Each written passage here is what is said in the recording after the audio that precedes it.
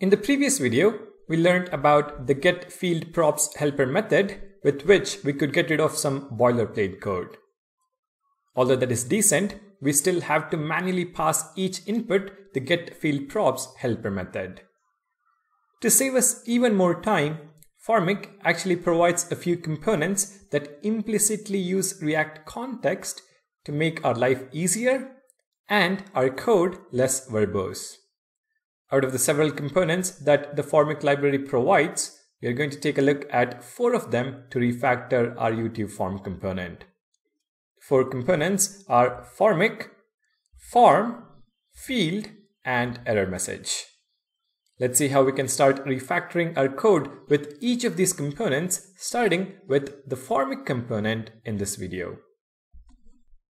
The Formik component is a replacement to the useFormik hook. The argument which we pass to useFormik as an object will be passed in as props to the Formik component. Let's see how to replace useFormik with the Formik component step by step. First step, import Formik instead of useFormik. Step 2, we remove the call to useFormik. Step 3, we wrap our entire form with this Formik component. Now I don't really need this div tag, so I'll replace that with Formik. Make sure to close it as well. Fourth and final step, pass in the different props to this Formik component. And these are the same which we had specified when calling the useFormik hook. So initial values is going to be equal to initial values. Validation schema is going to be equal to validation schema.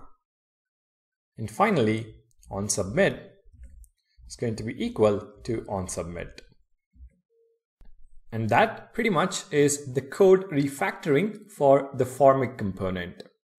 It in fact behaves as a context provider component that provides the different properties and helper methods for the other 3 components we are going to use in the next few videos.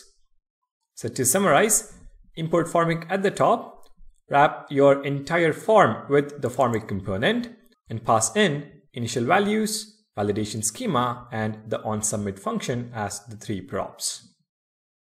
Let's take a look at the form component next.